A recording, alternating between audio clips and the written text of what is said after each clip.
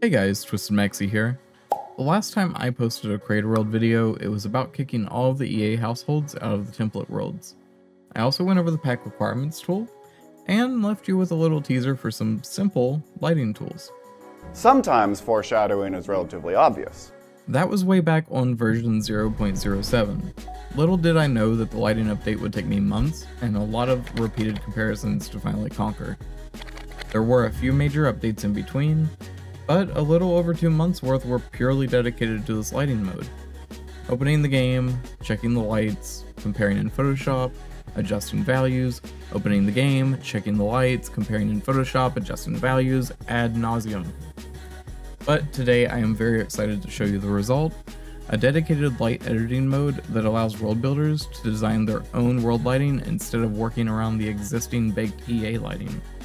First off, before we get started, I want to point out that there was a huge quality of life update back in version 0.08, which added this in-game help menu.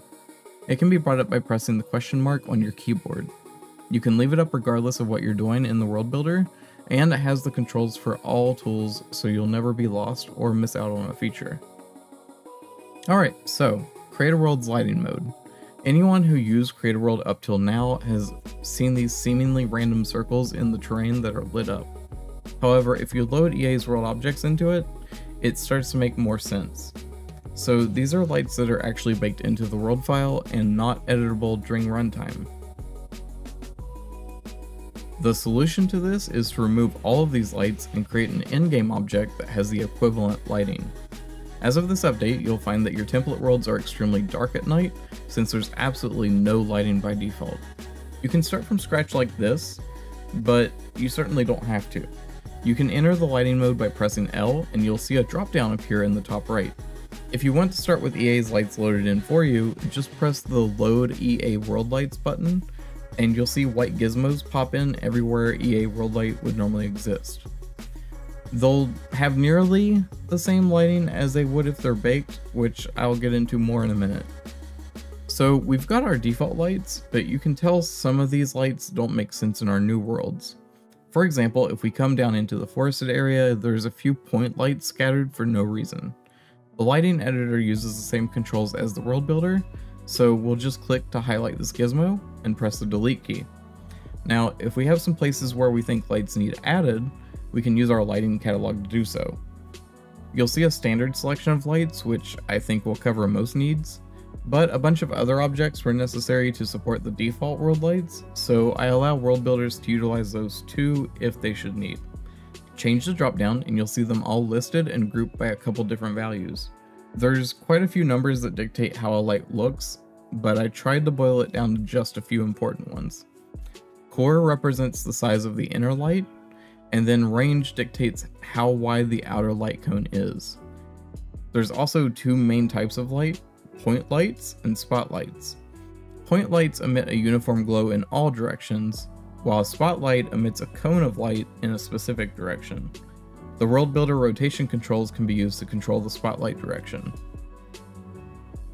I'm aware the gizmos can be a little small when you're working on the scale of an entire world, so this mode comes with a magnify button that makes them comically large and easy to click. You'll also notice that you can see the gizmos when they're behind other objects, and even if they're below the terrain. You can click them still as well, so it's nearly impossible to lose track of them. The lights are only visible when you're in the light editor mode, so they won't bother you while you're trying to edit the rest of the world.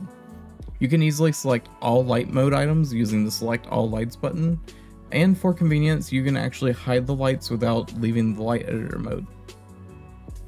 If a particular light is too intense, just elevate the light farther away from the ground and it will quickly mellow out.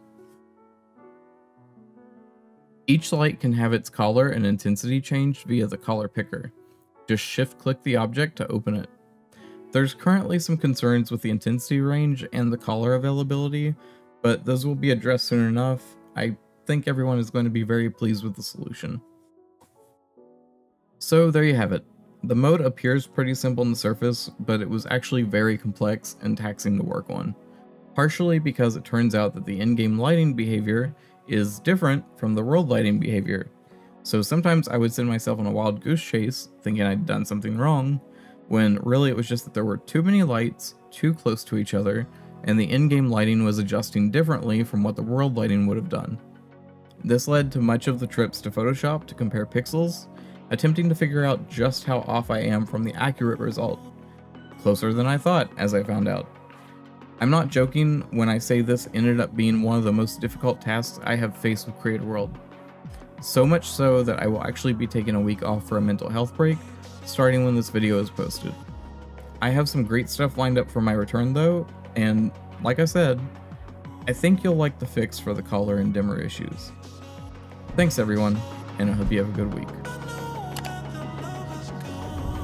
By the way, quick reminder that the VIP tier on my Patreon is still open, which gives any VIP an in-game credits listing for Created World permanently. This will be open until all slots are filled or Created World reaches completion.